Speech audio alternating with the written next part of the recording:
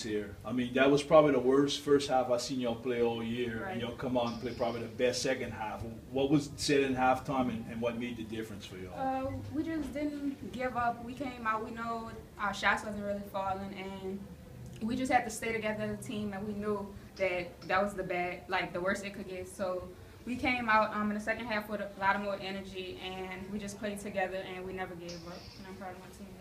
Yeah, I mean, y'all didn't make a three-pointer in the first half. Right. Jenny didn't score, didn't even take a shot Right. until like 6 minutes in the game. You Right. tell me some of that situations against that team. I don't know if y'all can come back. I mean, obviously defensively turned it around for y'all. Just Right. what y'all did defensively.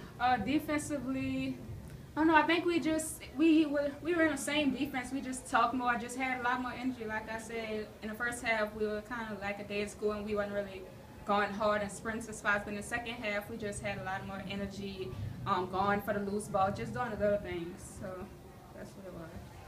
They were the top team in the conference. Right. Y'all just put yourself in this race. Right. Obviously, y'all got to take care of the home court. I mean, there's games to go, but this was kind of a measuring stick for y'all, I'm Right. sure.